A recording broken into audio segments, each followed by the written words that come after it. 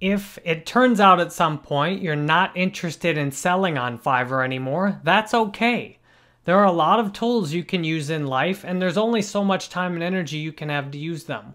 In full transparency in this course, at the time of getting towards the end of finishing this course, I have no more active gigs on Fiverr. I have paused all of my gigs because here's the reality I'm facing. I have hundreds of thousands of students on Udemy. I have more than I can even handle on Udemy alone, and I'm doing some inspirational videos on Facebook and YouTube, and I'm trying to do my best as a dad, a husband, and to have some time to play with my friends and go to my support group each day.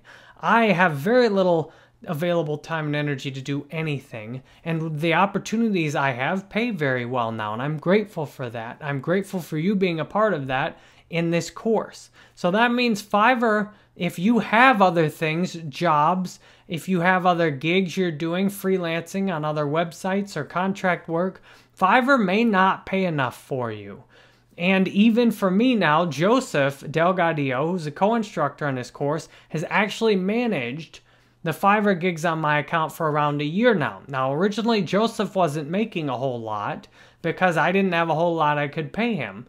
Now, Joseph is averaging around over $50+ an hour to do work with me, plus getting a percentage of course sales.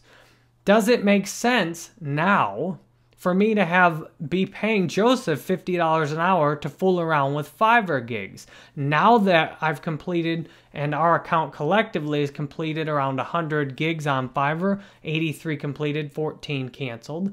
I've learned enough from Fiverr now to see that there's no good opportunity that practically makes sense for me to have the gigs I have up and running right now, and that my efforts are best spent on Udemy. That's my reality today.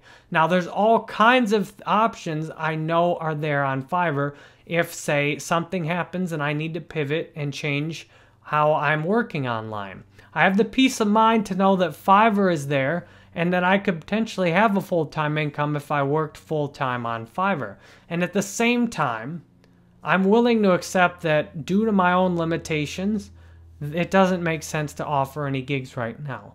So if after all of this, you see, you know what, maybe offering gigs isn't the way for me to go right now, that's okay. When you see how little limited time and energy you have, usually the logical decision is to put everything into whatever is giving you the biggest return.